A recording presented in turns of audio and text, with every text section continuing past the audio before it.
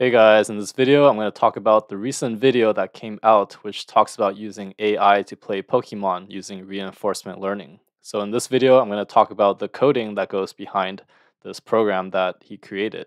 So, here I've downloaded the repo here. It's called PokemonRedExperiments.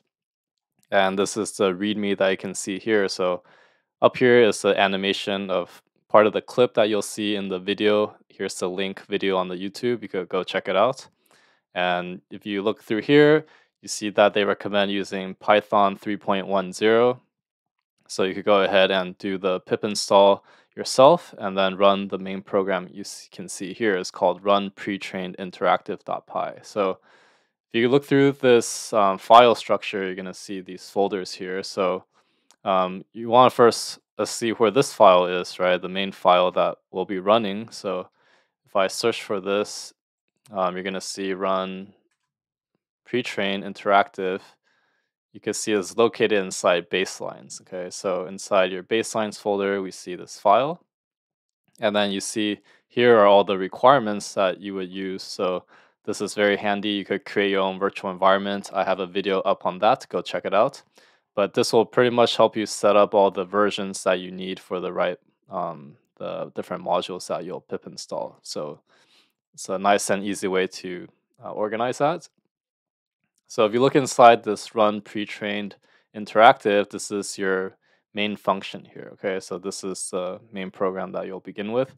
So inside of here, you'll see that it gets some arguments from the user, and here we have the configurations for the environment. So if any of the configurations were changed, you could see inside this change environment function here, it's going to update based off of the arguments that the user passed in.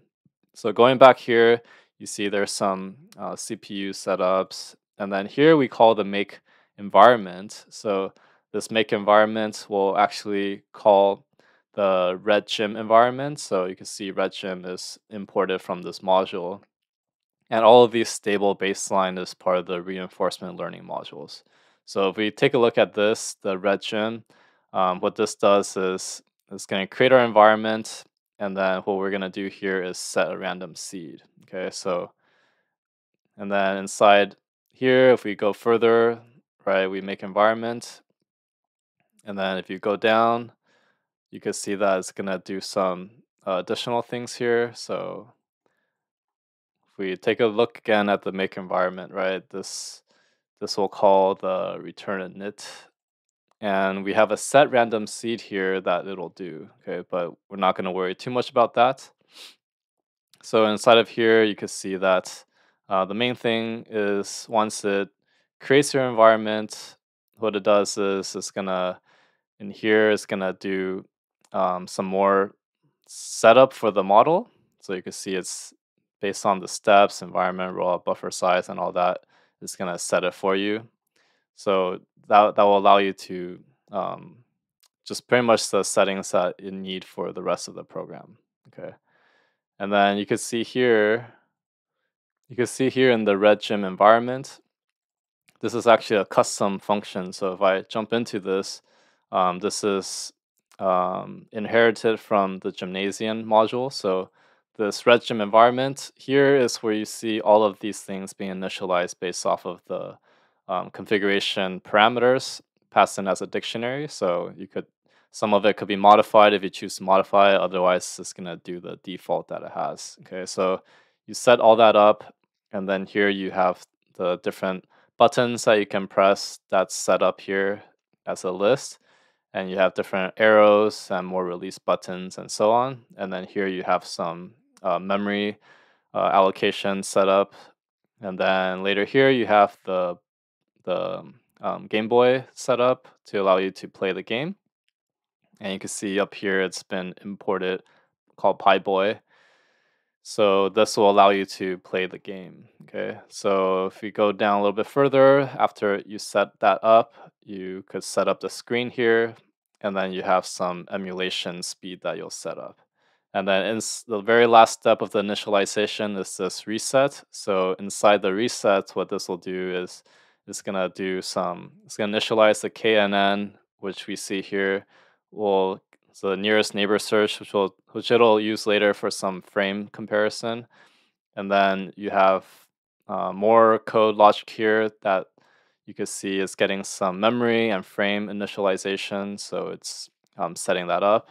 And if you're saving the video, there's certain options here that you can see the directory, setting all the directory and names up. Okay. And then here you initialize some of the parameters here to 0. Okay. So that's what the reset will do. So after that, you can see um, if I go back to here, you can see that in the gymnasium, right after we call the init, we're gonna come back down here. So we make the environment, which we did. We talked about that part, and then it's gonna check if your file exists, and then set up some of these parameters here, like the steps, environment, and buffers for some of the memory.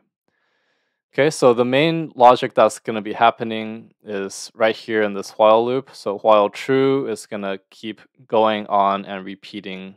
It's going to do some model prediction, and then the step is the main part that's happening. So the step here is going to take in an action and then return these parameters here: OBS, rewards, terminated, truncated, and info. But let's go ahead and step in the step to see what the step is doing.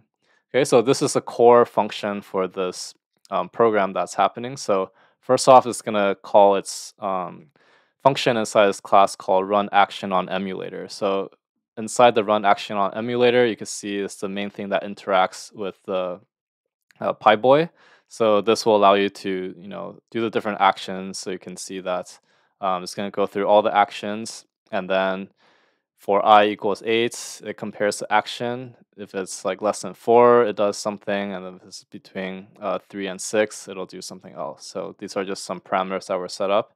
And then you can see it adds the video frame here. So you can see inside the add video frame is pretty much just getting the pictures. Okay, so you can see in the video there was a bunch of pictures that he got from the README, like all these pictures. Some of this is what's going to help with getting the frames. Okay, so once we go back, let's go back to the step function, right? So inside the step, we were talking about the run emulator, right? So we add the frames, which we just talked about. And then here you have append agent stats. So inside append agent stats, you can see we get the X, Y position and the map. Then here we have the levels, which we have the memory addresses here. And then you can see that it's gonna append all the steps, last action, HP, frames, death, events, and so on. It's gonna append all the stats. Okay. So after it does that, it's gonna render here. So we can see the render function, pretty much getting all the pixels and then just showing all the pixels so that you could see the rendering. That's the basic idea of the rendering. So if we hop back in here, after it renders, just gonna trim off memory from frame for a KNN index. So it does some things to find the start of the frame, and then update frame KNN index. So what this one does is you're just gonna use KNN, which is k nearest neighbors, and it's gonna compare to see, it's gonna find the nearest frames. So if self.get level sum is greater than 22, it's gonna do this init that we talked about here. Okay, otherwise it does some other checks. So if the index is empty, add the current frame. Otherwise, check for the nearest frame and add if current. Okay, so it's gonna keep track of the different frames, different index. Keep track of the index.